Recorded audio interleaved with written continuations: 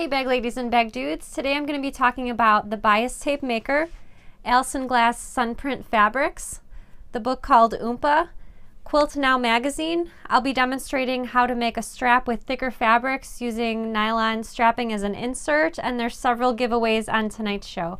I'm Sarah Lawson from Sew Sweetness. Thanks so much for joining me for Social Sunday, my weekly sewing chat.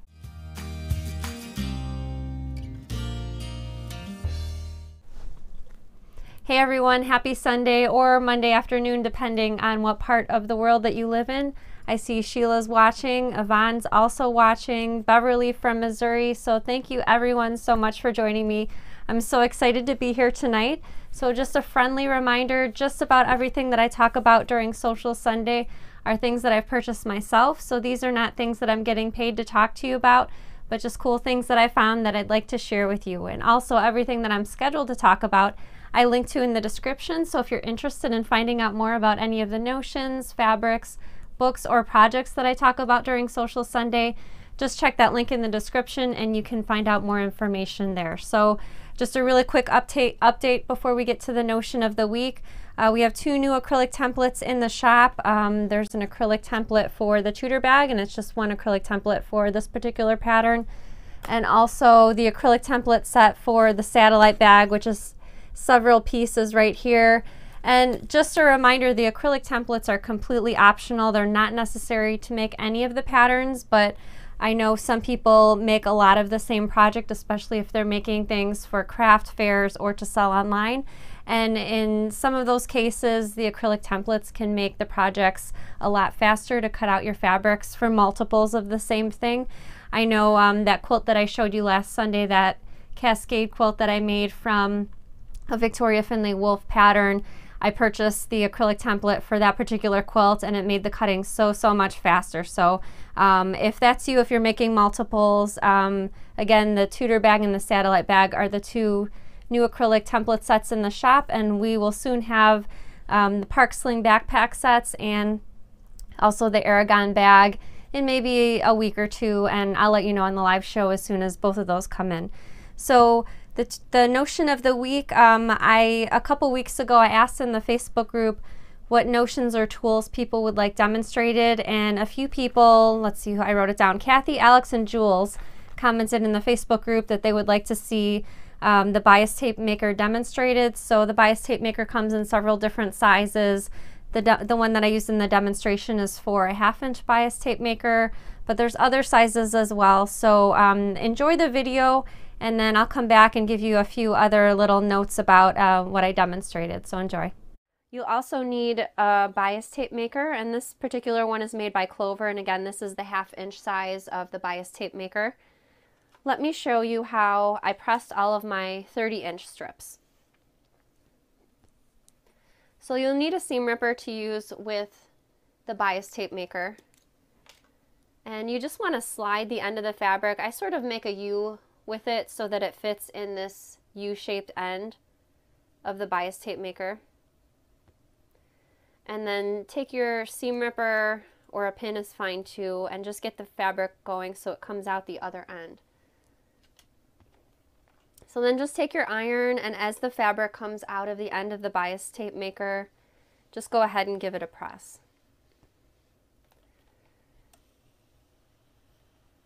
And if you'd like to, you can use some steam, but you're going to press that all the way down. So I found that for those long 30-inch strips, this is the option that I prefer to do. It was just easier for me. But for those short strips, I liked using the interfacing, or you can use a bit of washable glue stick. Okay, so you'll repeat this process for all 30 of not all 30, all of the 30-inch strips. For those 9-inch strips, if you prefer, you can use either the glue stick, or I use this Wonder Web on mine. If you use the glue stick or the Wonder Web, you want to make sure to use your pressing cloth to protect your iron from any adhesive accidentally getting on it. So I cut a piece of the Wonder Web the same length as my strip, and I'm just going to go ahead and feed it into the bias tape maker.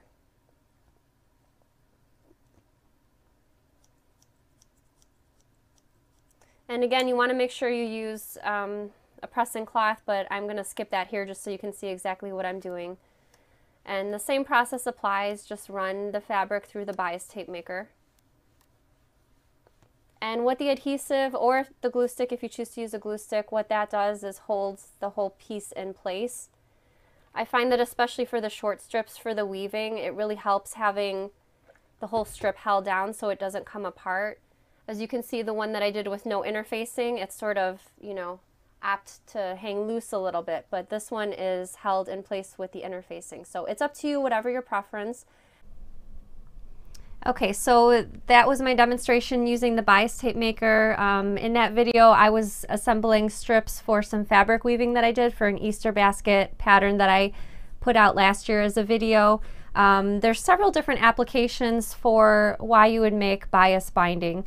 If you're binding a small project such as a pot holder, you'll follow those same instructions for using the bias tape maker, except you may also consider pressing it one more time in half so that those raw edges shown on the center crease will be enclosed. You can use it for piping if you're having a little bit of piping detailing on a bag. There's a whole bunch of reasons why you could be using a bias tape maker, and again, it's available in several different sizes, and if you're using it for a quilt or another project, you'll likely want to skip that fusible web, but I found it really handy for assembling the strips when I was doing the fabric weaving, because as you can see from the video, the fusible web really holds the layers of fabric in place. So when I'm moving my strips around, they stay neatly pressed before I get it over to the other table for the fabric weaving. So I needed a little help in choosing some fabrics. I'm busy at work working on the free pattern and video for the first book club project. You've probably heard me talk about book club before, but in case you haven't, the link is in the description with all the information. So I have a pattern that I'm working on for book club, and it'll be available in 2 different sizes. So that means I need to pick out fabric for 2 different bags. So based on sort of the theme and the setting for the first book for book club, which is called The Sewing Machine, I decided on sort of a vintagey looking fabric and also kind of a vintagey looking material also. This is a bark cloth fabric. So this is the fabric that I chose for the first bag. It's designed by Outback Wife, and I'm not sure if you can see the texture on camera, but it is a bark cloth, and there's a bit of metallic. Yeah, you can see the metallic. I can see it on my screen as well. So I'm trying to decide on the second fabric to go along with it. I have the same print in several different colorways, and I just couldn't decide which one would look nicest with the blue. So I'm going to audition a few fabrics for you. Let me know which one's your favorite. So I've got 4 fabrics over here. So the first one is black. So I'm for sure using the blue. So black is the first choice. I have this really cool, I'm just going to call it brown. It's a little bit of a raspberry-ish color. White, which I've used in another project. You may have seen this one before. And then the green over here. This is my last choice. So let me know in the comments what your favorite out of the 4 choices is. Again, it's green, white, brown, or black. So I'd like to start getting these cut out tonight, hopefully finish up the pattern tomorrow. We have some filming to get done to get the video ready for you, but we're going to be discussing the first book from book club on March 12th. That's our Tuesday live show at our usual time slot, which is 7 p.m. Central Time. And after we discuss the first book club project at the end of the show, I'll have the free pattern and video for you. I'm super excited about it. It's a really nice looking pattern, at least in my opinion. I feel like it's really interesting, very detailed for a free pattern, and I like the shape of the bag, so I'm really excited to share that with you in just a few more weeks. So Danny's favorite part of the Sunday show.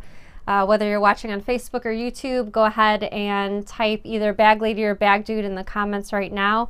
I really appreciate the support of the bag making community, either on our live shows and in the Facebook group if you're on Facebook. We really appreciate you tuning in to watch the shows every week, and thank you so much for doing that. All right, so the new fabric that I've added to my stash this week is actually a bundle that I purchased from the Allison Glass website. The fabric line is called Sunprint 2019, and I'm going to pop over to the side camera and show you the fabrics. Okay, so lately I admit I've just been buying 1 or 2 fabrics from a fabric line, but this week I purchased the whole line of Sunprint 2019. So Allison Glass over the years has done several iterations of what she calls sun prints. So it's mostly monochromatic fabric lines in great pops of color. So in Sunprint 2019, there's 3 different designs in lots of different colors. So this is the first one. These are all text prints. You know I love rainbow colors. You know I love text prints. So I super love this particular design. And I'm going to just flip through the colors real quick so you could see all of the colors. This would be, I mean, just looking at this stacked together makes me super happy. I like that the text is not black or white. It's a color to match the background of the fabric, which makes the colors really pop. So the second design in Sunprint 2019 is this floral print. And again, here's all of the colors in this particular design. And I'll flip through the fabrics one by one again so you can see all of them. So this one's not as monochromatic as the other 2. It's got little flowers, which are a little slightly different coloring than the background fabric, but still a gorgeous rainbow in my opinion. And then the last design in Sunprint 2019 is this all over design in white. And again, I'll give you a really pretty side view. So this one's super interesting because this is a white background, but it's a neon pink, which is really cool. Here's a not quite super black, kind of more of a charcoal, and then the rest of the colors. So again, you can either find these by the bundle or just, you know, choose a few of your favorite colors.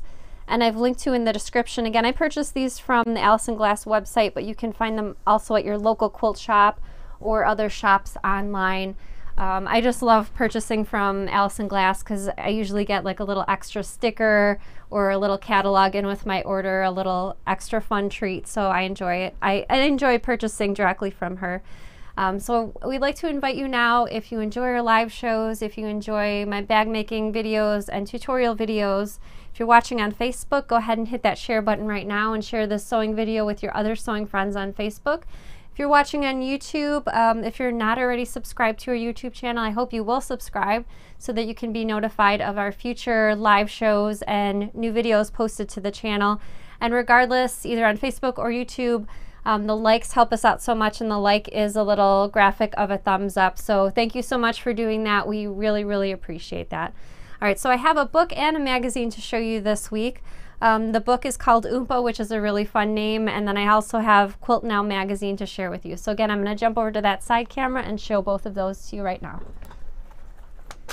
Okay, so this is the book Oompa, and it was written by Beth Helfter, and I purchased this book from Beth's website, so I was able to get a signed copy, which is really cool. I always love adding signed copies to my sewing library. So this is actually a brand new method for quilting and making half square triangles. So half square triangles, if you're not familiar, let me see if I can find a really good picture to share with you. A half square triangle, I'm just gonna have to, oh, here we go. Why not just open the book, Sarah, to the first page?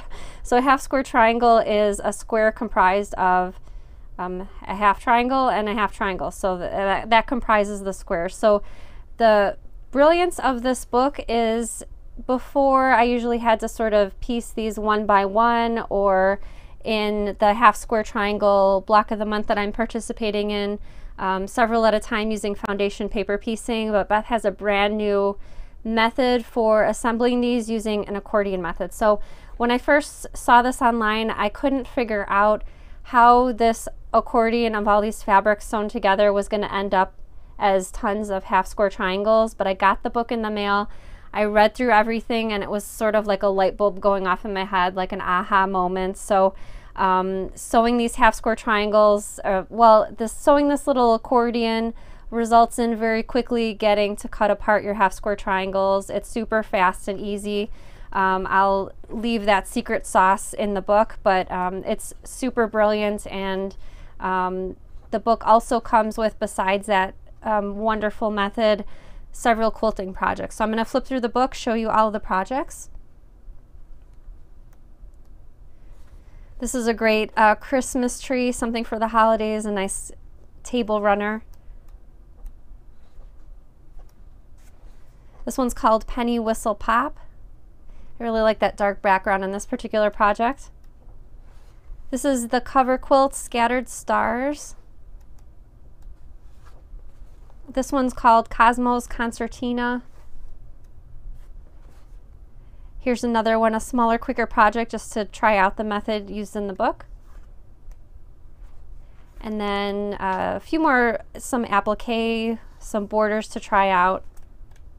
And that's it. And there's a picture of Beth right there. So again, this is a fantastic technique, something new to try out. I really enjoyed reading up on the technique in the book. It was really fast and easy to understand. And again, the book is called Oompa. And I also have a second thing to show you in my book review section of the show, and that is Quilt Now magazine. So a couple weeks ago I showed you a different quilting magazine. This week I'm showing you Quilt Now. In this particular issue, issue 59, there was actually an insert of the Baker Street bag, which I know many of you have already made before. But I wanted to share the rest of the issue of this magazine with you. So there's quilted projects, some articles to read. Here's the very beginning of the magazine, and you can see all of the projects that are included in that issue. So some accessories to sew, majority quilts. I really like this Queen of Hearts pillow. That's a really clever design. So I like reading these magazines not just for the projects, but for new fabrics and new notions. I like reading about those as well, because that's how I get educated about cool things that I could share with you on the show. New books. And here's some of the projects. So I'm just going to flip through some of the projects really quickly. There's both large and small quilted projects, and then I noticed in this issue there were a few accessories as well. So here's one of the articles. This one's about die cutting. I like the modern fabrics used in the projects. Here's one about long arming. There's that Queen of Hearts pillow. That one's applique. Here's one with some drunkard's path. This one's called fruit salad. And all the templates, by the way, are included in the magazine, so no need to go online and download anything. Everything's included for you there. And I wanted to get to that little accessory project that I saw in here as well. All right, here we go, a laptop case. That one's pretty cool. And here's another one, a weekend wash bag. So there's another small accessory. So quilts and bags in the issue. So again, this is Quilt Now magazine. This particular issue is issue 59, but you can find back issues on their website as well. This one is published in the UK. I believe you can find I'm not sure for magazines if they're called e-books or e-magazines, but most magazines these days also have digital subscriptions, so especially if you're in another country, that's really handy to be able to subscribe digitally. So again, that was Quilt Now magazine. Quilt Now actually sent me 4 extra copies of the magazine to give away on the show, so we're going to give those away in a little bit. How that's going to work for the live giveaways of the 4 issues is Danny's going to have me draw a random number in a little bit, actually 4 random numbers since there's 4 issues, and it's going to be based on comments. So make sure, I have a couple other questions to ask later on in the show. Make sure you're commenting and answering the questions because that'll give you a better chance to win the magazines. And also we have our usual giveaway at the end of the show for everyone to enter, even people that watch the recording later on in the week. So my first question for you, be sure to answer, what is your favorite sewing and quilting magazine? So go ahead and type that in the comments right now. I'm a little sad because my most favorite magazine ever, Stitch magazine, was discontinued a few years ago, but I felt like Stitch magazine really got me because Stitch was always heavy into the bags and accessories, which obviously you know that's kind of my area, what I'm interested in sewing the most. I'm not sure if you can still find back issues of that, but again, Stitch magazine was one of my favorites. I also like Quilt Now, which I just shared with you, love patchwork and quilting. I feel like especially the UK magazines really have it down pat. My eye kind of, when I go to the fabric store and wait in line and see all the magazines in the magazine rack, my eyes tend to gravitate toward a lot of the UK magazines. Anyway, thanks for answering that question in the comments. I have another demonstration for you tonight. I think on the Tuesday show last week, someone asked how to make straps with thicker fabrics like Harris tweed. And when using thicker fabrics, you might not necessarily want to assemble them like in the same manner that you would for quilting cottons, for instance, pressing kind of like double fold bias tape, so 4 layers of fabric. So here's a method that you can use for some of your thicker fabrics like Harris tweeds or wool. So I'm going to jump over to the side camera and show you that demonstration now. Okay, so the materials that you'll need for this method is your strap fabric, so whatever substrate that is. I'm using quilting cotton for this demonstration just because it's easiest, and you'll need some sort of, this is optional, but some sort of insert, either nylon strapping. You can also use a bit of foam interfacing, batting, fleece, whatever you'd like if you decide to go with that optional insert. So I'm actually using nylon for mine. So when I cut my nylon, I like to burn the edges just to seal them so that I'm working with it. It doesn't start coming unraveled, which it's already starting to do. So if you're using nylon strapping, you can burn it. If you're using cotton or you're not sure what the material is, I would just hold off on that, just because you don't want to light anything on fire accidentally, but the nylon will melt when burned. Okay, so I've got one fully finished strap over here. I've got it all top stitched. There's nylon on the inside, and the nylon just gives it a little bit of extra stability. But again, if your fabric is on the thicker side and you feel that the insert will make everything a little bit too thick for your liking, you can go ahead and skip that insert. So let me show you how to assemble these. So first, I've got my strap fabric cut out. I've just got a shorter piece, but you'll want to just measure your strap fabric the length that you would like your finished strap to be. If you're making it an adjustable strap, you'll want it to be at least 42 inches long, longer if you prefer to have a really long adjustable strap. So how to decide how wide to cut this? So my nylon strapping, if you're using an insert, my nylon strapping is 1 inch wide, which is the size that I would like my finished strap to be. So I went ahead and cut my strap fabric times 2. So 1 inch times 2 is 2 inches. My seam allowance is going to be 1/4 of an inch, so I need to add 1/4 of an inch times 2, which is 1/2 inch, and then I added a little bit of extra so that I could easily get the strapping inside, so an extra 1/4 of an inch. So I cut this in total 2 3/4 of an inch wide. All right, so to sew this, I'm going to sew right sides together by lining up the long edges, and again, that's going to be 1/4 of an inch seam allowance, and I've got a piece that I've already sewn right here. Let's get this out of the way. So I'm not sure if you can see that on your screen, but I used the yellow thread to sew this right sides together. Again, that's 1/4 of an inch seam allowance.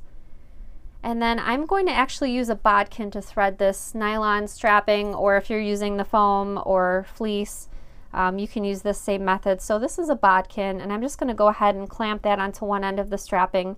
And there's a little metal ring, which I'm going to push down over here. So I'm going to first turn this right side out, and I'm going to use the fast turning tool, and you may have a different turning tool in your stash, but the fast turn tool is a tube and a little metal wire, and there's a corkscrew on this end. I'll hold it over the fabric so you can see. So that's the little metal corkscrew that will be pulling the fabric right side out.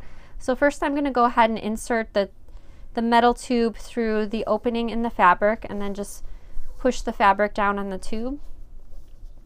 So next, this metal corkscrew goes through the fast turn tube, and I'm going to hook that metal corkscrew on one end of the fabric just to grab onto it. So I usually like to kind of aim near my stitches over here, and then I'm going to twist it so the corkscrew comes out the fabric. The corkscrew is what pulls everything through the tube, and I lost my corkscrew. Let me push it through again. Okay. All right, so as you can see, it easily pulls everything right side out. And once the fabric is pulled through, I'm just going to go ahead and twist the corkscrew to release it. And then I'm going to go ahead and press the fabric before I insert that nylon strapping. So you have a couple options. You can either press the seam to one side, or you can press the seam so that it's centered, kind of like on the back side of the strap. So that's what I'm going to do. Either method is fine. There's not one that's better than the other, just your personal preference. Okay, so now that that's pressed, I'm going to go ahead and take the bodkin. The metal end is going to go through one end of the fabric. And then the purpose of the bodkin is you just kind of push the fabric down, and it allows you to hang on to the strapping and pull it through.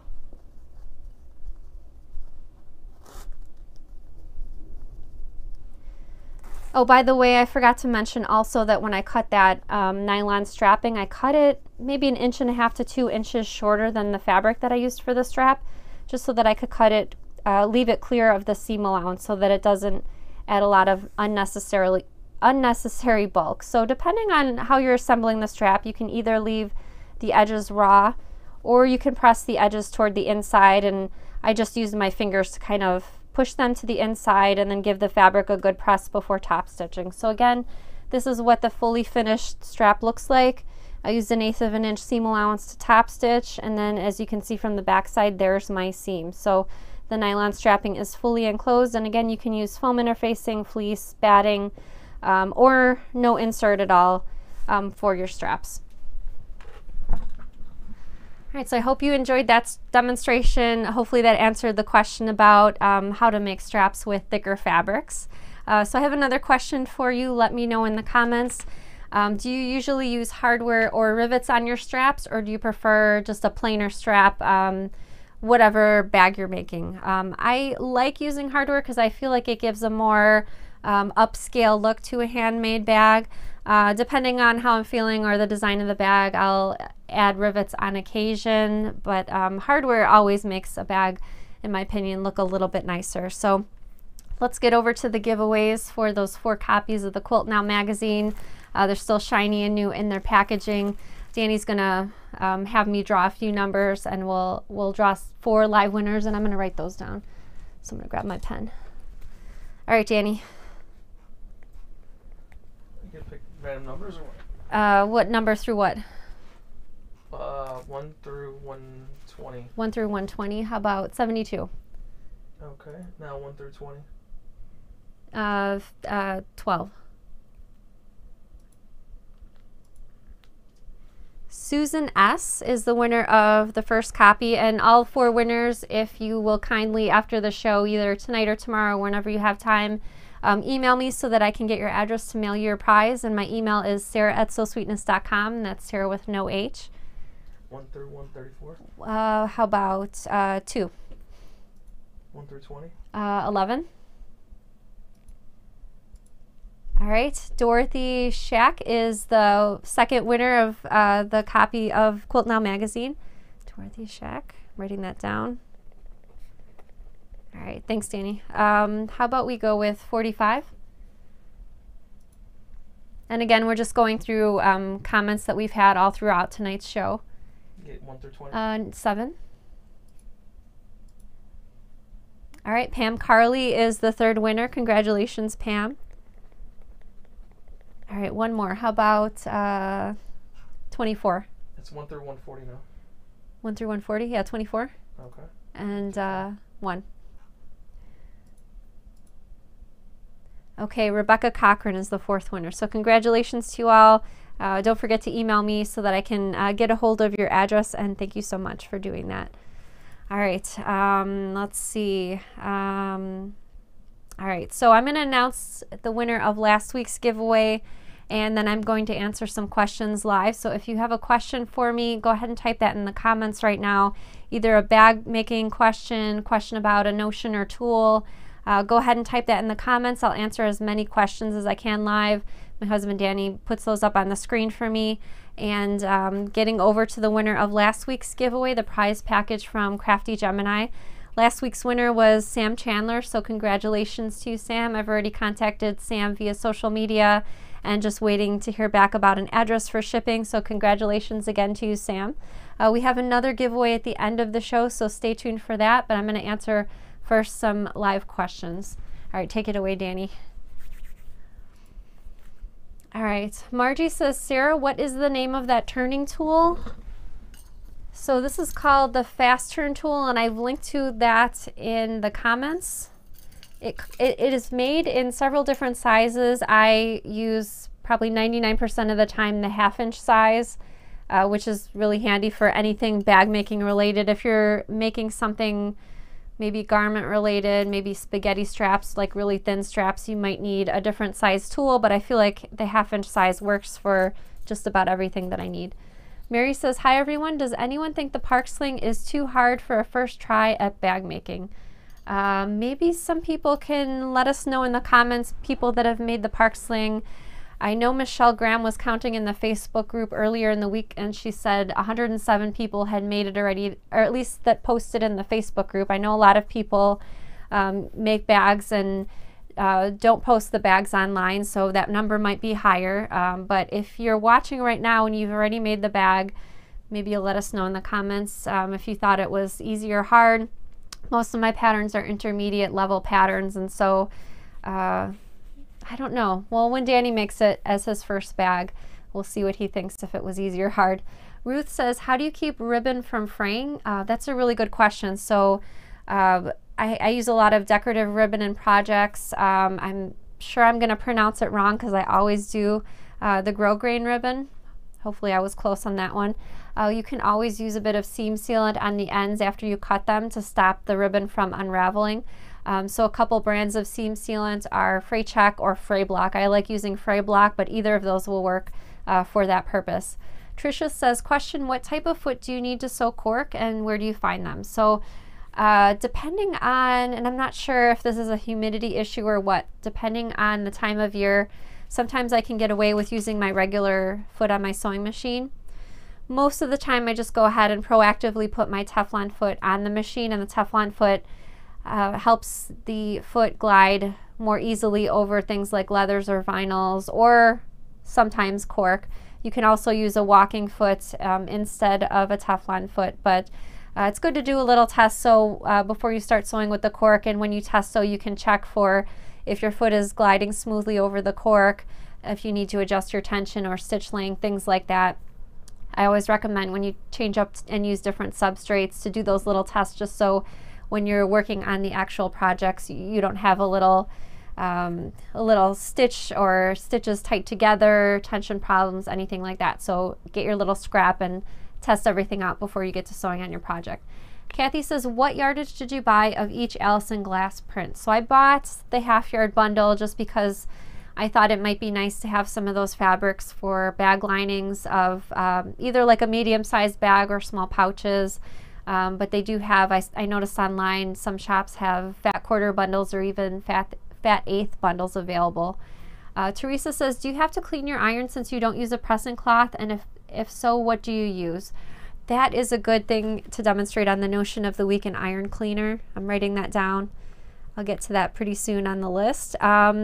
My iron, let me grab my iron and show you. I don't think I've cleaned this iron since I've gotten it, which was not the case with my previous iron. So I've had this iron since 2013. I use the Singer Expert Finish iron. Put it like that so you can read it. My previous iron was a Rowenta, and that thing was covered in brown gunk, let me tell you. I had to clean that iron all the time. I'm not sure if I'm just getting better at sewing and working with interfacings, but I don't know. I usually don't use a pressing cloth, but I do recommend that you do use one to avoid the messiness on your iron. I will talk about an iron cleaner on a future show. I could see that it's reflecting off the camera. Sorry, Danny. There's several iron cleaners out there, as well as some homemade remedies that you can use with combinations of baking powder, salt. I've seen people use dryer sheets. That would be an interesting topic on a future show, how to clean your iron. I'll write that down. Cheryl says, what is the difference between bark cloth and, I'm assuming that was supposed to be quilting cotton. So the bark cloth, I'm not sure if this comes up properly on camera, but the bark cloth is a really textured fabric. It's not smooth. It's commonly used for upholstery, curtains, decorating the home, that kind of thing. So it's got a bit of an extra weight to it, and it's also got a texture, and the weave of the fabric is definitely different. So different than quilting cotton. I didn't find it hard to sew at all, really, but it's just a different look, and there's not a huge amount of prints available in the bark cloth like there is for the quilting cotton. Ingrid says, have you ordered the new Tula Pink Pinkerville yet? Actually, I ordered it last year. It should be coming, it should be arriving to shops in a few weeks. I think the estimate was middle of March. As soon as we get it in, we'll get that listed up on the website and let you know in the live shows and on social media. I'm super excited. Liz says, I have asked this question 2 times previously, but I know you get so many. Have you ever considered making braided handles for bags? That's a really good, actually, now that you mention it on Instagram, a few weeks ago, I saw a video for making a braided leather belt for a garment, but that would be really cool to make braided handles for bags. So I'm going to write that down. That would be a really cool demonstration on the show, braided handles. Christina says, Mary, my hubby has never sewn anything and is going for the park sling. I can't wait to see that. Danny's versus Christina's husband. That'll be a bit of a face-off. Melissa says, it was easy. I think she's talking about the park sling. It was easy when following the video. So there's an optional video available for the park sling backpack. There's also an option just to purchase the PDF pattern if you don't feel like you wanted the video. Or there's a bundle for both, the PDF and the video for $15. Pamela says, did Danny start his bag yet? No, he got as far as choosing the fabric, taping up the pattern pieces. Yeah, we'll see. I thought it would be interesting to time him how long it takes to cut the fabric out and attach to the interfacing. I know it usually takes me a few hours, so let's see how long it takes him to accomplish that first task in the project. Carla says, what is the difference between the 2 sizes of sling backpacks? I see many photos, but it's hard to see the difference in size. So actually the pattern cover and the main photograph on my website for the Park Sling backpack has both sizes. So I'm holding size large, which is a black and white print with zoo animals, like there's a zebra and a skunk on it. And my daughter Violet is holding the size small, which was a black backpack with swallows on it. But that's I feel like that's a good representation of size small and size large. Unfortunately, they're in the basement right now, so I can't show them to you right this second. But I think I saw today maybe someone posted 3 park slings, maybe 1 large and 2 smalls. And there's also some photographs of people wearing them, which I think is always helpful too. Lynn says, I've been working on a bag, it's quilted, and a lot of my stitches skip. Any idea why? So a few things might be coming into play, and I know you mentioned it was quilted. I'm not sure if you're using some sort of spray adhesive, maybe if you're using batting or interfacing that you're quilting it. Skip stitches, maybe you need a new needle. Sometimes machines are particular with thread also. I've seen people say in the past that a particular brand of thread wasn't playing nicely with their sewing machine, so that might be one of the things as well. And I also, whenever I'm having trouble with my sewing machine, like with my computer, if I'm ever having computer issues when I'm trying to watch videos or download patterns, the first step is always to restart your device. I feel like that's the same thing with the sewing machine. By restart the device with the sewing machine, I mean rethread your top thread and rethread your bobbin. So check those things at the basic and see where you're at. Linda says, I'd like to add a tab and a D-ring to my Park Sling bag for keys. Where's the best place to put it? So I'm not sure. I'm assuming you want it on the inside of the backpack. That's a good question. Probably the area closest to where the zippers are. I don't know. I wonder if even inside the zipper pocket to keep it super secure. Otherwise, I'd probably add it to the side where the zipper is. Debbie says, Sarah, could you share tips on how to best store the foam interfacing, corks, and stabilizers? Any tips? So if possible, I always like to keep as many things rolled as I can, especially the cork, because having creases in it from folding it is pretty annoying. I shared, I think it was after the holidays, I shared an over-the-door organizer that I bought for myself that had a bottom compartment that I have my interfacing and my rolls of cork in, or at least a couple rolls. So I'll have to check back and see what date that organizer was posted. But it was on one of my Sewcial Sunday live shows, and I'll check on that and I'll let you know. What the yarn minder? The yarn minder? Oh, yeah. Danny reminded me. Paula Vanderbilt in the Facebook group made the yarn minder bag, which is a pattern that came out a few weeks ago. The pattern was written for a knitting or crochet bag, but she made her yarn minder taller. And I think she posted the measurements, how much taller she made hers in the Facebook group, but she made hers the one with the zipper lid, and she stores her cork in there, which I thought was super brilliant and a great idea, and to keep everything nice and clean inside the bag. Jane says, have you ever had the Teflon start to wear off the bottom of your foot? I have, and was wondering if there was paint to touch it up.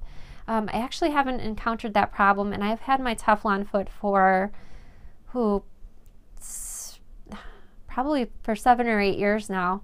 And mine was pretty inexpensive. I think mine was about $12. So I don't know about how it would work with using the paint to touch it up, but if your foot was relatively inexpensive, you might just want to purchase an extra one, or throw out your old one and replace it.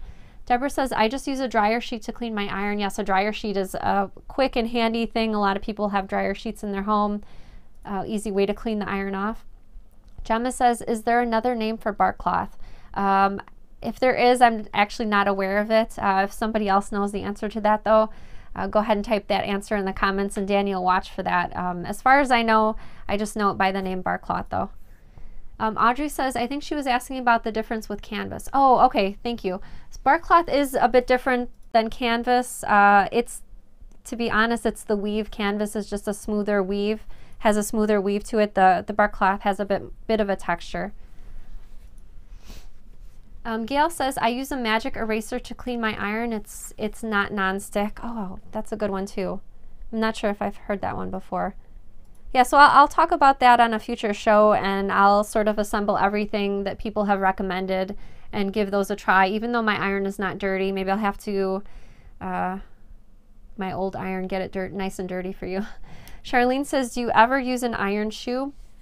I actually did purchase one years ago, and an iron shoe is just sort of a metal strap that goes around your iron with, it covers the plate of your iron to keep it clean. I believe it's made of Teflon.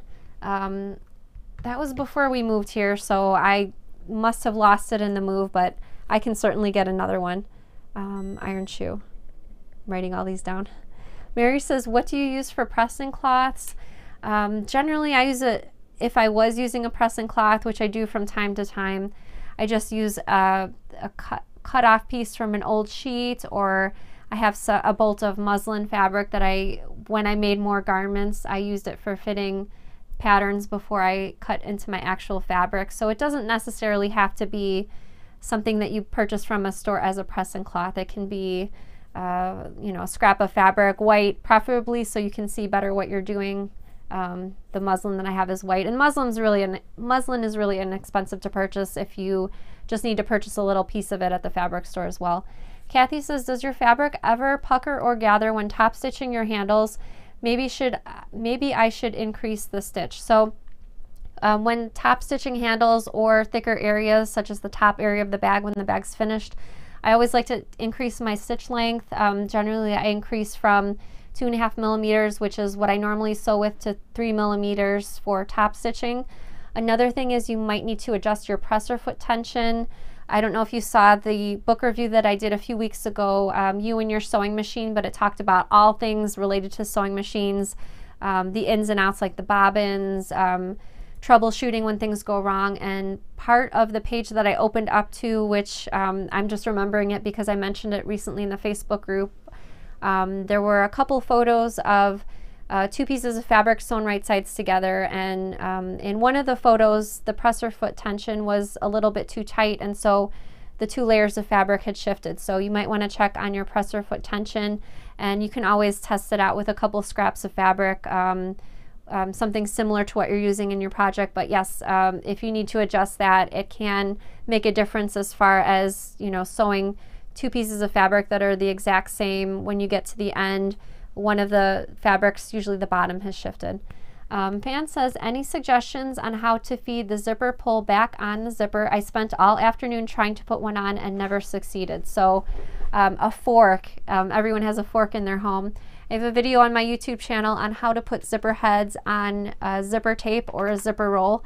So if you just want to go to YouTube and search for zipper heads, I think the video should come up, and there's a little picture of a fork with the zipper tape, and hopefully that gets your zipper head back on, because I know that's very frustrating and very annoying and makes you start to sweat and get really anxious when your zipper head comes off the tape. Farida says, Sarah, do you think the Juki 2010Q can handle the thickness of the bags we make if we use cork and vinyl? So yes, that's the sewing machine that I have. Never had a problem where I intended to sew something and I could not because of the thickness and my machine not being able to handle it. So my machine, I feel, can handle everything that I throw at it, which is why I've stuck with the same machine year after year. And Tamara says, I use a metal plate rack from a thrift store to hold my stabilizers. Oh, that's a really good idea. I wouldn't have thought of that. I'm sure it was really inexpensive too, being from the thrift store.